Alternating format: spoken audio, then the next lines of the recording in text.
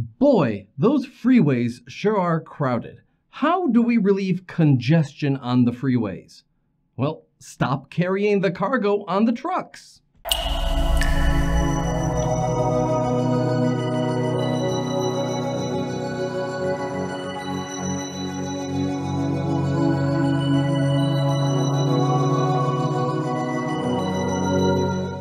Hello everybody, I am Nick the Naval Architect, and today we're going to talk about short sea shipping. This is an answer to the question of how to relieve congestion on the freeways.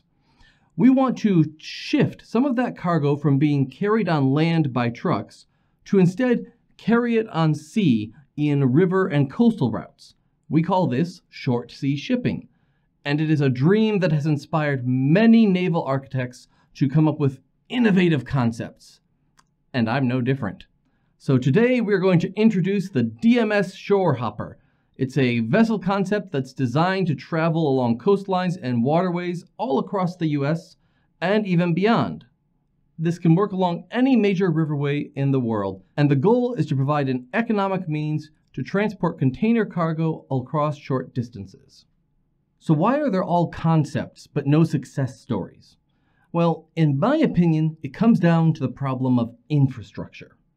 So much cargo travels by intermodal container, ISO containers. All of those ISO containers get loaded onto a container ship, they travel across the ocean, and they're very efficiently transported to your front door. Except that that journey for the ISO container requires more than just a container ship.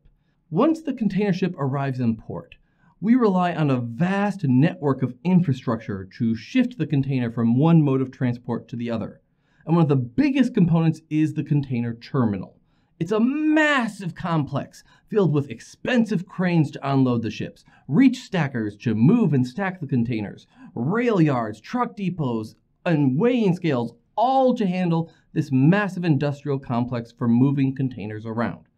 And this is the problem with short sea shipping.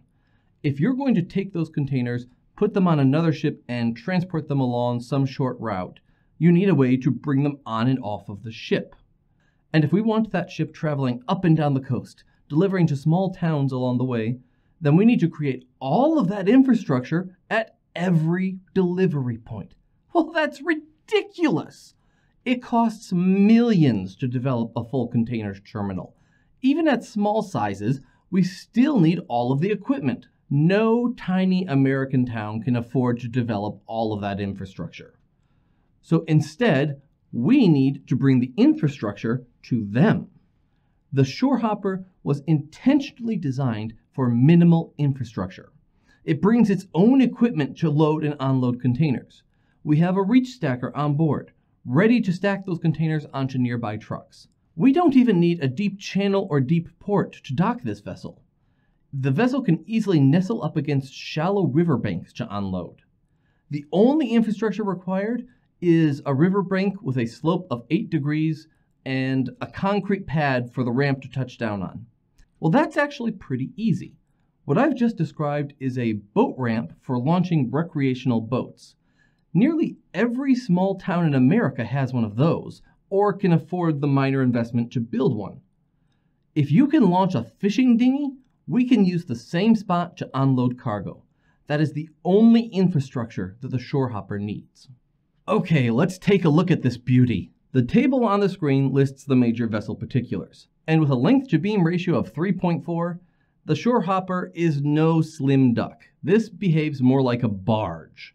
She has a wide hull with a shallow draft, which allows us to carry plenty of cargo on deck. But unlike a dumb barge, the Shore Hopper includes a pointed bow, a curved hull. It is a true ship, complete with its own propulsion.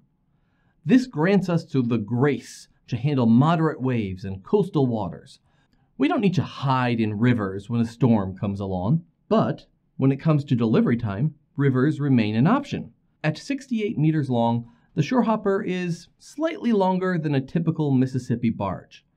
And that river regularly carries trains of barges rafted together that are nearly 300 meters long. And don't worry about those tight river turns. With twin propellers, twin rudders, and a stern thruster, the Shore Hopper can easily handle rivers. Now talk about range. the shore hopper can go the distance. With a range of 3,500 nautical miles. At that distance, we can travel the Atlantic coast of the United States 3 times before refueling. This even enables us to cross the Atlantic Ocean. Very handy for delivering the vessel from a foreign shipyard. Now, as a barge hull form, the shore hopper does require a lot of power to push through the water at 14 knots. The figure on your screen shows the estimated power curve. And yeah, it's pretty steep. We need over 2,000 kilowatts to travel at 14 knots. Not the most fuel efficient. But here lurks a hidden chance for new advantages. Look at that graph. If you drop your speed to just 12 knots, we cut the power requirement in half. That drastically increases your ship range between refueling. You get the choice. You can choose between a faster delivery time or better fuel efficiency. The shore hopper appeals to either strategy. Okay, let's highlight a few unique features, some major items that make this vessel really interesting. First up is the stern ramp. Initially, we designed the shore hopper as a landing craft, and all landing craft suffer from a major conflict, the bow ramp. To unload cargo, we want this wide ramp at the bow that's close to the water. But that doesn't work when you're trying to fight through ocean waves. Against those waves, we want a narrow, pointed bow with very high sides. Well, try to combine a wide bow ramp with a narrow bow, and you just get disappointment all around. So, DMS eliminated the conflict. We moved the ramp to the stern. Now we have a conventional pointed bow that's perfectly designed for ocean waves. And the stern ramp stretches the entire width of the ship, allowing for very easy unloading. The benefits of this extend below the waterline too. If we can slope the bottom of the ship up, that lets us get closer to the shore, which minimizes the size of the stern ramp, which you really want the stern ramp to be as short as possible. Now, by happy coincidence, that upward slope falls pretty close to the ideal hydrodynamic shape for the stern of a ship. So that gentle sloping stern makes for lower water resistance and lower fuel consumption, while also helping us to land against river banks. Another conflict eliminated. But there is a catch. You see, the stern ramp requires us to dock the vessel in reverse. The ship will first pull perpendicular to a dock and then reverse its way in. Normally, that's a challenging task, but the shore hopper employs a few tricks to make this easier. Starting with retractable rudders. The ship uses twin rudders for conventional steering when it's moving forward. These stick down below the hull, which is great for maneuvering, but it's a disaster when you're trying to back that into a shoreline. So to avoid any damage, the rudders pivot up into the hull before we start reversing. Sounds pretty complicated, huh? Well, it's not so bad. We don't even need to invent new technology to achieve this. We can borrow from a similar industry. Cruise ships use a device called an active stabilizer fin. It sticks out from the side of the hull horizontally, and they use it to reduce roll motion. It's basically a rudder turned sideways. But when that same cruise ship comes into dock, the stabilizer fin pivots back inside the hull. So now you take that same device and turn it vertical. The stabilizer fin now acts like a rudder. Sure, we need to adjust some of the programming to make it behave like a rudder, but the machinery for this already exists. We have already solved this problem and just need to use the solution in a slightly different way. Now I know you're thinking about that docking operation. With the rudders retracted, the ship does lose some maneuverability. We still rely on twin propellers, which offer a lot of control, but we also supplement that with an azimuthing stern thruster. That will help you control the stern while you're reversing in. And this thruster stays flush against the bottom of the hull. It's just a small grate along the bottom, but it can be pointed in any direction to help control that stern. Perfect for backing into the riverbank. Now you heard me say twin propellers, and you're probably worried that we're going to hit the riverbank with them. Nope, because those propellers, they are sitting at the bow, not the stern. Yes, the propellers, they always require a compromise on most landing craft. Our primary fear focuses around damaging those propellers, bending or breaking them on the river bottom as we're approaching shore. And that fear drives designers to recess the propellers, hide them up in tunnels. That is a horrible place to put a propeller. Sticking the propeller inside a tunnel really fights a lot of its design and sucks at its efficiency. And there's no guarantee that those propellers won't still suck up silt and gravel. Not a really good solution. DMS avoided this whole problem by moving the propellers from the stern to the bow. Even when the stern touches against the shoreline, the propellers are sitting over 50 meters away on the other end. They're sitting safe in open, clear water. And even when you're in normal transit, the hull does protect the propellers. They're sitting halfway in tunnels at the bow, but the front of the propellers is fully exposed to open water flow due to the shape of the bow. So it allows a good compromise of efficient water flow into the propeller, but the hull is still there to protect you from any large debris. And anything like a log or a submerged car is going to get deflected by the ship's hull before it ever endangers the propellers. Now, I know, bow propellers seem really odd. Some of you might think that this can't work. Won't the wash from the propellers push back against the hull, negating any thrust?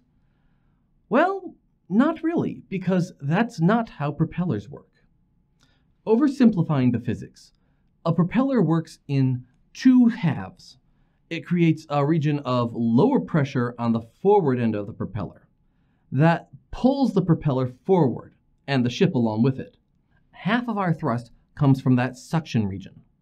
The other half comes from a region of high pressure aft of the propeller. That one is pushing instead of pulling. Every propeller generates this combination of suction at the front and high pressure at the back. So think about these two pressure regions and apply that to a conventional ship that puts its propellers at the stern. Even at the stern, we still have to deal with interactions between those pressure regions in the hull.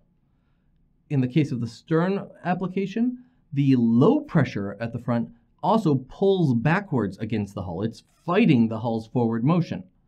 And that does actually reduce the effective thrust by around 10% or less. We call that our thrust deduction. We know about this drawback and adjust for it when we're designing the hull and the propeller. Naval architecture has already solved that problem decades ago. And this is good news for us because it's the same issue when we put the propeller at the bow. It's just now that we're interacting with the high pressure side. But again, nothing novel. It's a problem already solved. Want to make some money? Yes, economics matter with any ship. This is a business tool. It needs to be profitable. And that's why DMS ran a preliminary economic analysis right from the beginning. Now, it's really hard to get a good cost estimate without a full design, but taking a stab in the dark, we estimate this ship will cost about $46 million to build, US dollars. And over a 30-year lifetime, it's going to generate about $223 million in income. That estimate is going to fluctuate wildly depending on your current freight rates and your cargo that you're carrying. You combine the build costs with the running costs and the income, take all of that, feed it into a discounted cash flow model, and we've estimated that the ship will generate a net present value of $35 million over its lifetime. Yes, that is $35 million. That's a pretty good return on investment. I don't know about you, but I would be very happy if I came out $35 million richer. Let's wrap it all up now. Most ships require some form of compromise, but the shorehopper is not most ships. We have happily removed many of those design conflicts. The best advantage is that it requires minimal infrastructure to operate. We just need a boat ramp to unload our cargo. The ship can move equally well on shallow rivers or coastal waters, and she delivers very good return on investment. It is a profitable ship concept that fits a market niche while relieving congestion on freeways. That sounds really interesting to me. Pretty cool, huh? This is neat, fascinating science of ship design. But why should this big science only be available to big ships? Smaller operators deserve to have your vessel operating at peak efficiency and delivering the best return possible for you. So check out the website and let's see how we can take your big ideas and make them into reality, no matter the size of your vessel. Thanks.